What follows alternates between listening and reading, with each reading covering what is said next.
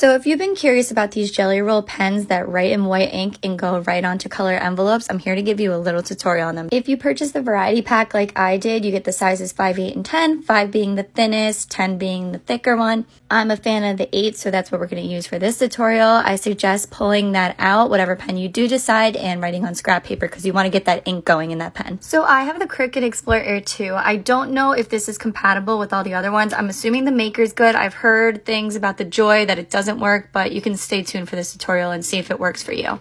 So if you've seen my other tutorials, you know I like to remove the blade for things like this. We're gonna obviously go into the pen clamp and replace that. This is the marker I usually use. So the little click noise you usually hear with the Cricut pens, you're gonna hear something similar to it when you do the Jelly Rolls, but it's not gonna be exactly like that. That's gonna prevent it from stopping. So now let's go ahead and try to put the Jelly Rolls in, just so you could see what you need to do in order to get this in right. So if you do this right, it should line up right above the G. Like you should see the whole Jelly Roll logo on the pen, and you're able to clamp it without any adjustments to it. Now I'm gonna show you one more time so you can hear the little click noise you should be going for.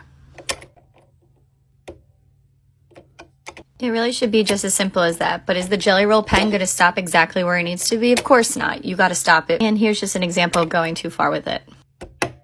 Too far is obviously hitting the bottom, so you can't even get your paper underneath there. And once you end up figuring it all out, you can go ahead, set everything up, have your Cricut go ahead and print on your envelopes.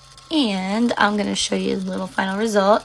Ba-boom, and there she is. Like, how freaking stunning! It is the perfect combo of classic and elegant. I love how these came out.